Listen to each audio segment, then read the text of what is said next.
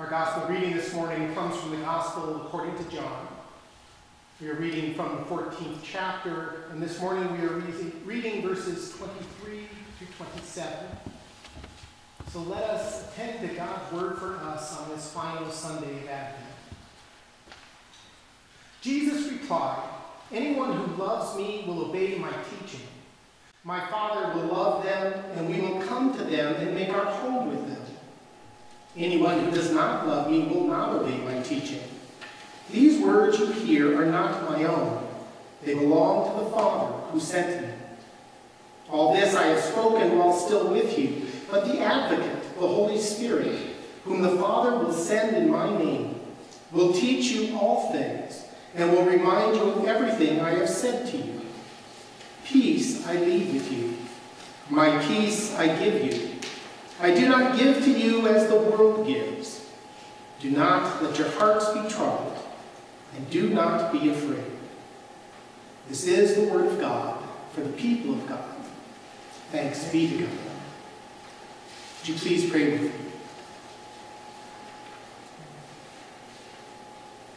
Lord God, you have promised your Holy Spirit to us. And so we pray that the Spirit would be with us now. That you, Spirit, would guard our ears, that only what is from you might be heard, that you would guard my tongue, that I may speak what you would have me speak, and that in it all you would be glorified. Through Christ our Lord. Amen. So it's almost Christmas. And this year, Christmas is a little different, isn't it? And I wonder what it is that you long for at Christmas. We all have this vision of the ideal Christmas, and we may know that's not going to happen this year, but we still have that longing for it, don't we? And I'm willing to guess that for most of us, except perhaps for the very young, our deepest longing at Christmas is not for presents. It's not for that special meal of rib roast or lamb or whatever it is that you have at Christmas. I think what we mostly long for is gathering together with our family, a sense of being at home. That Norman Rockwell-esque kind of gathering around the fire and singing or sharing stories and just connecting with one another. At Christmas, we long for that sense of home. That song that Andy Williams, I think, sung, of "There's no place like home for the holidays." When we think of Christmas, that's often what we think of. And I think when we have that longing for home at Christmas, what we're really longing for is peace. That peace that Jesus talks about, that peace that Paul talks about, that peace that is throughout Scripture. In the passage we've been looking at throughout Advent, we have looked at what Isaiah had to say about the coming Messiah. And that to us a child is born, to us a son is given, and the government will be upon his shoulders. And he will be called Wonderful Counselor, Mighty God, Everlasting Father, Prince of Peace. And that peace that the Messiah, that the Christ is Prince of, is not just an absence of conflict. So often that's what we think of when we think of peace. It's been a long day, the kids have been riled up, or work has been difficult, or the news cycle is just disturbing, and we go home and we just want some peace and quiet. To be away from the craziness, the difficulties, an absence of that anxiety. Or we think of peace as the absence of war. The bombs have stopped falling, the bullets have stopped flying, and we're at peace. But the word from Scripture comes from that Hebrew word shalom, which is so much more than the absence of anything. Shalom, that promise that we have from God, is a sense not only of the absence of strife and anxiety, but it's a sense of wholeness, of well-being, of things being right.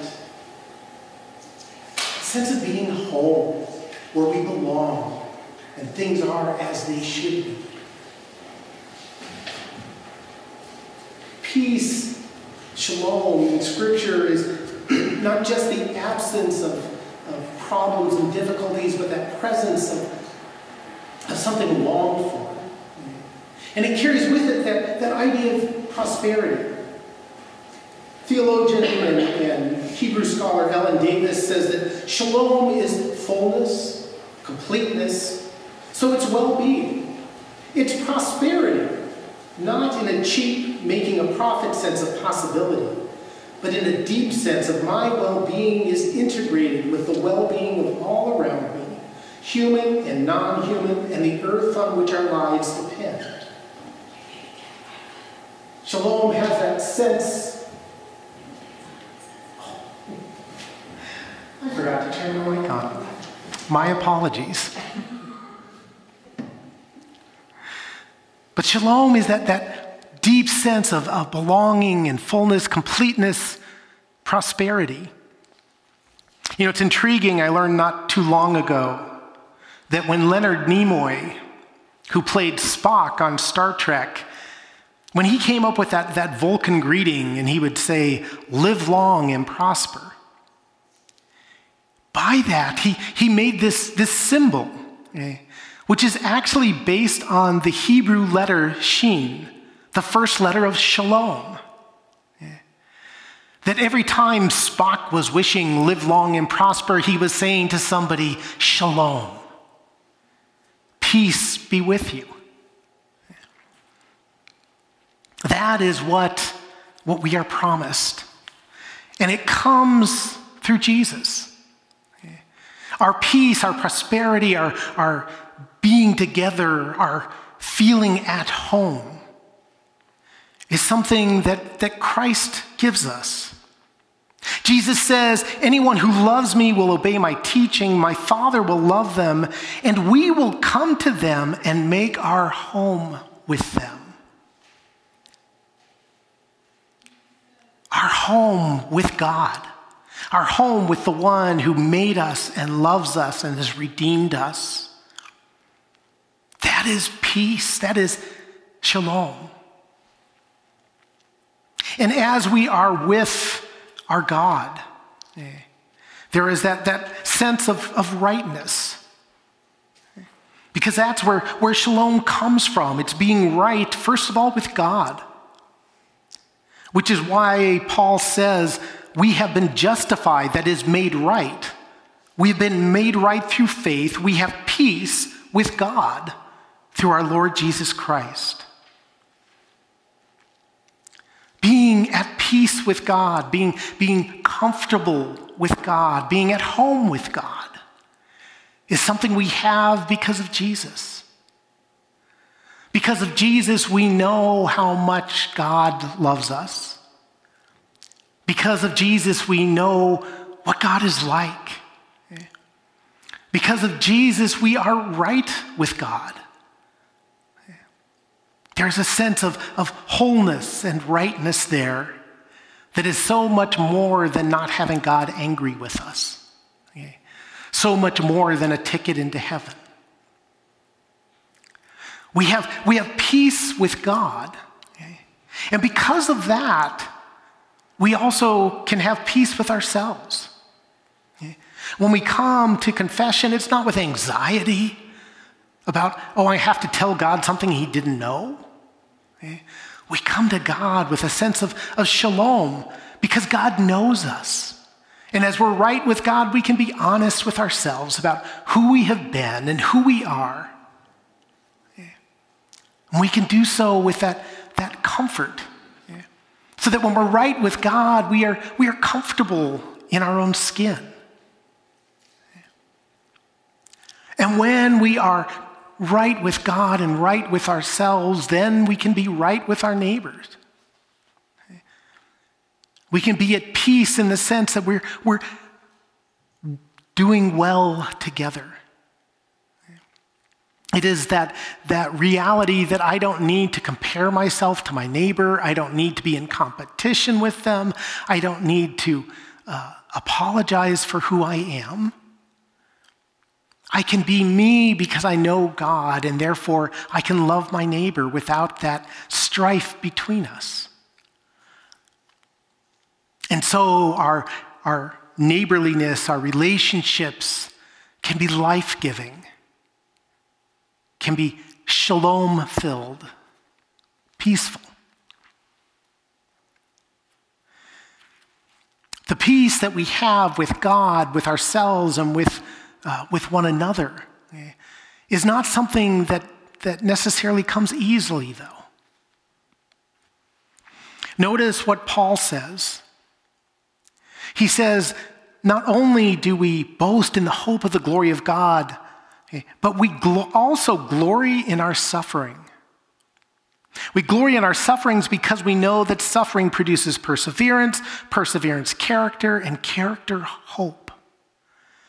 And hope does not disappoint us. It doesn't put us to shame. Paul is reminding us that in the struggles that we have, they are leading us to that peace with God and peace with ourselves and peace with one another because of Jesus. Because Jesus uses all those challenges we face to bring good, to build us into the kind of people who are peacemakers, who bring shalom into the lives of those around us. You know, this year, we probably all have a little different perspective on suffering. It's been a hard year. And as we come to Christmas, it's with that recognition of all the things that have been challenging this year. Paul tells us that suffering produces perseverance. And boy, have we needed that this year.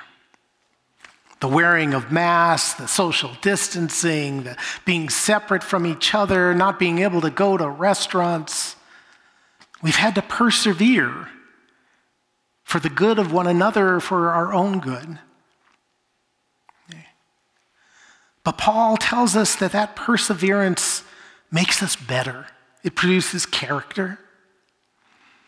And out of that character, then we have hope. Hope that what we're dealing with now won't be what we always have. Hope that we can be with one another more closely again, that we can be at home with one another. That shalom we are promised will be there. That it hasn't disappeared because of a virus, because of economic woes, because of political strife. Because that peace doesn't come from us, it comes from God. And Jesus is the one who gives that through his own suffering, through his work on the cross. He has experienced all the depths of trauma that we have earned by who we are and what we've done, so that we don't have to, so that we can be right and experience the shalom that he brings, that he deserves. And he tells us how to get there. You see, not only are we those who have peace from God, but Jesus reminds us in the Beatitudes, blessed are the peacemakers. We as disciples of Jesus are called to be those who make peace, who make shalom. Not just as people who minimize conflicts, but those who bring a sense of wellness and wholeness and prosperity to the world around us. And Jesus tells us where that comes from. He says, anyone who loves me will obey my commands, will obey my teaching. And what is it that Jesus commands us? To love the Lord our God with all our hearts, souls, minds, and strength, and to love our neighbor as ourselves. To seek shalom with God and self and neighbor. By looking at Jesus and walking that path. So often at this season, we talk about peace. We sing about peace, let there be peace on earth. And it's worthwhile remembering that that peace is so much more than just a quiet, so much more than just solace, so much more than just an absence of strife. It is a fullness of what life is meant to be. It is being home. And it is the one who brings that, the Prince of Peace, whose birth we are about to celebrate. So let us make peace. Let us pass the peace, pass shalom to one another. So may the peace of God be with you all. In the name of the Father, and the Son, and of the Holy Spirit. Amen.